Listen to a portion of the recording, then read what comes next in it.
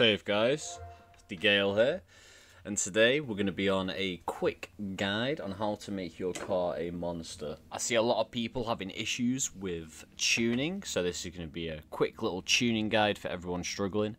As you might have caught there, that's just some stat differences. So, first things first, we've got to buy the shittest shitbox we can find. I managed to find a R34 with an all-wheel drive swap, so you know I'm going to have to go for it. At the moment, with Sakura 2.5 and the mods that we run alongside it, all-wheel drive is the best way to go. It's got an engine misfire, so fuck it, even cheaper, might as well buy that shit. Looks like it's been stolen and cut up. Beautiful, that's all you need. Right, now that we've got the shitbox acquired, it's time to fix her up a little bit. Well, and at least get her road legal, because at the moment, she's kind of looking like shit. So, we're going to repair the engine, and let's see if we get the little Easter egg from one of the senior devs Condai. Oh, there it is. Yep, it's a 10-second car, you know. Fast and Furious reference. Too fast, too furious, if you know that one. Right. It's time to make it look a little bit better. I've sped up this footage for you guys since, you know, everyone's seen this a million times on Night Runners. There's no point in me slowing it down. You're welcome to check out the mod showcase if you've never seen the R34 or the S15 or anything modified. So there we are. Now it is time to touch the handling. We're going to leave the power stock at 276, but we're going to prototype everything else. So you want to max out coilovers, sway bars, anti-roll bar links, all that good shit. Oh, and make sure you put the race differential in there. You don't want to forget that bad boy. It makes a world of difference.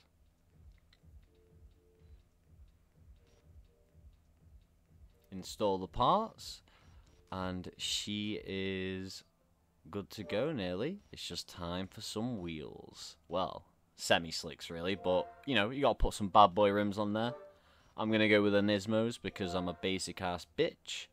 Throw the semi-slicks on there because it is needed with this car if you are running a lot of power anyway. If you're keeping it low power, semi-slicks anyway. They're just really fucking good tires, to be honest. So this is a run, no tuning, stock power. At the top right is the F1 menu made by one of our modders that shows you the true stats, as the game stats do lie a little bit. We'll be able to see the 0 to 60, the 0 to 100, and all the way to 275 kilometers, I believe this tops out at. Yeah, tops out right around here, so now it's time to do a little tuning, and you guys will notice the difference immediately. We're going to head back to the garage and do some wheel and tire tuning. So you want to select the car, go over to wheels, walk up to the car, and you want to use the button there. So on PC I think it's Q, but I'm unsure. You'll have to check. So for tyre profiles, you want to go 0 or 1s. And for all-wheel drive, max out your tyre width, so 285s all around. I've noticed 17 to 20 seem to be the sweet spot. Front spacers and rear spacers matter a lot. They're really important, so anything above 27, I would recommend. Have a feel for it, have a play, but this alone should help you guys out. So, make sure you change it to stretched as well, the tyre type. So, we're running 19s, 285s, 0 tyre profile, and then we're just going to do a little bit of fitment and adjustment. Alright, now, time for some handling parts. So this is where the ride height and the camber come into play. So when you're running all-wheel drive, you want the camber to be about the same on both sides. I normally run 75 to 115 millimeters ride height, somewhere in between there. And then, yeah, I run negative 3 degrees all around on this build. I believe I actually did change it a little bit after recording this video just to make it a bit more aggressive. But honestly, this is a great bass tune. So yeah, just mess around with the fitment and stuff. Try and get it as you like it, you know. It's about form, function. I know you guys love making your car look good, but if you go too low, you will bottom out into the map and get flung into the atmosphere. So you never want to go too low. Right, quick fitment check. Yeah, she's looking like a beast. So now it's time to take her out, now that she's been tuned, and give her a proper demonstration.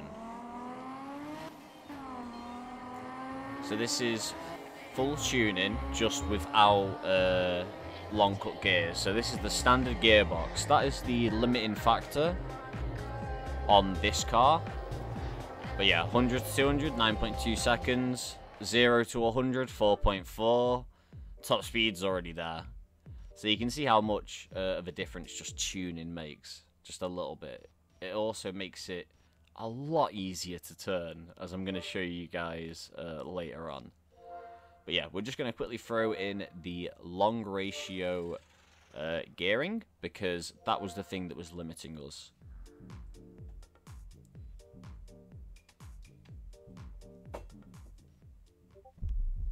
Throw that bad boy in, throw it in storage.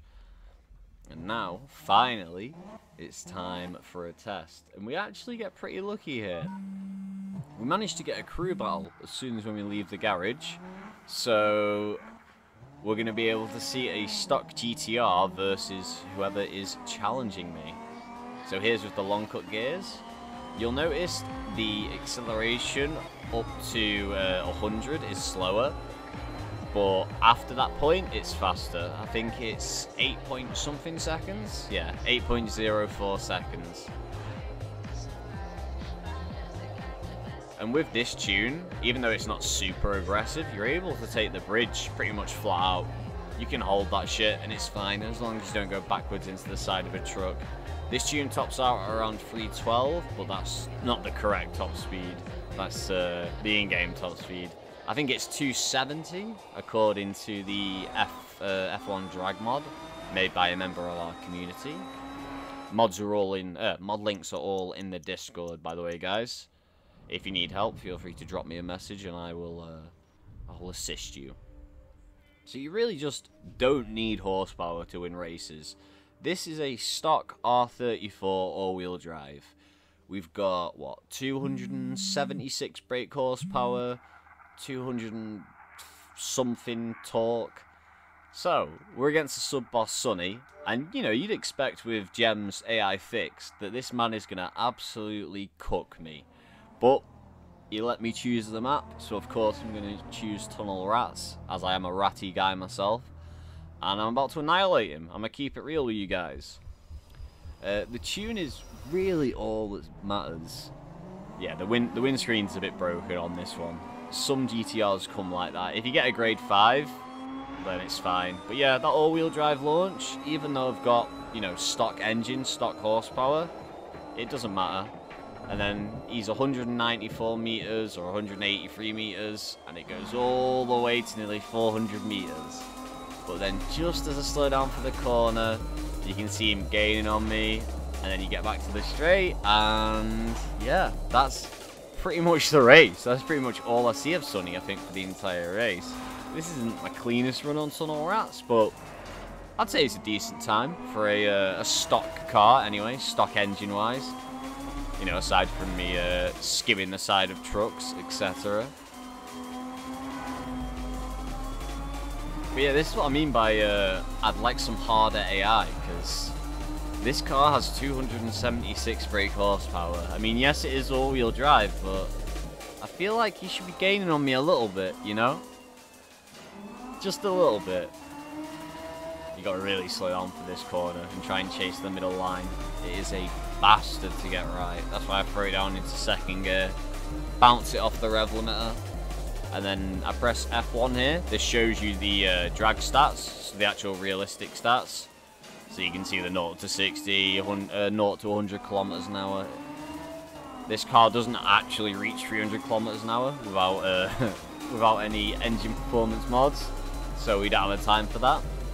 But yeah, this is it. Sonny's nowhere to be seen, sadly. I mean, I kind of wanted a nice little cheeky race, but he is gone, my guy. Nowhere to be seen.